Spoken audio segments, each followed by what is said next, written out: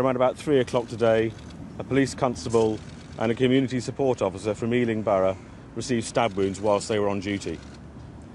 As a result of revenue collection operation in Ealing Broadway, the community officer challenged a man who was behaving suspiciously. The team called for assistance and the man proceeded to attack the PCSO and the police constable, who suffered multiple stab wounds, initially believed to be life-threatening.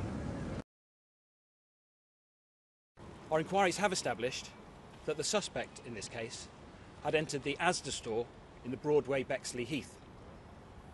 There, she had obtained a knife.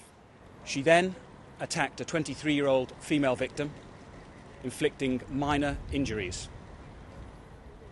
At the scene of this incident, she was disarmed, and then she made her way further along the Broadway, where she entered a commercial premises and obtained a second knife. It was with this knife that she then attacked her second victim in Albion Road, some short distance away. Well, you heard the investigating officer there. Not only was this very tragic, but it must have been very, very frightening for all those who were on this street. Throughout the night, a wide police cordon sealed off the area around the scene of the killings. Even some local residents in this normally quiet neighbourhood had to leave their homes, forced to spend the night in temporary shelters. Detectives and forensics officers are now involved in a detailed examination here, part of a complex investigation as they piece together the exact sequence of events. Emergency services were called here just after 3 o'clock yesterday afternoon. They were faced with multiple victims, all suffering stab wounds.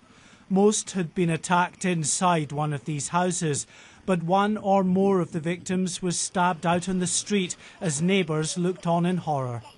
Even Jersey's chief detective, a man who previously led the hunt for the Ipswich serial killer, was clearly affected by what he'd witnessed. It is a gruesome sight. The body of the woman, who's believed to be British, is stretchered away.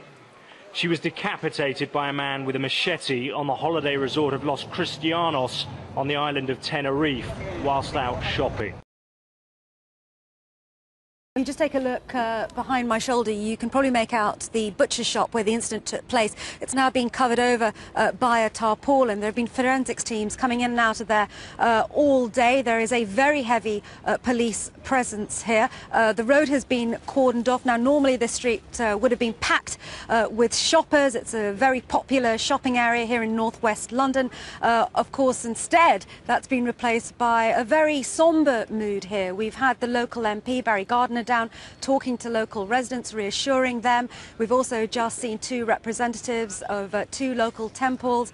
This is an area largely made up of ethnic minorities, particularly from South Asia. What eyewitnesses have said about this incident is that at about 9:15 this morning, a man was seen running down Kingsbury High Road and he was chased by at least 5 police officers. A number of them then followed him into that butcher's shop, and it was there that he picked up a large knife and began flailing it around and attacking those officers. We understand that 4 of those officers were stabbed. They're now being treated in 2 local hospitals.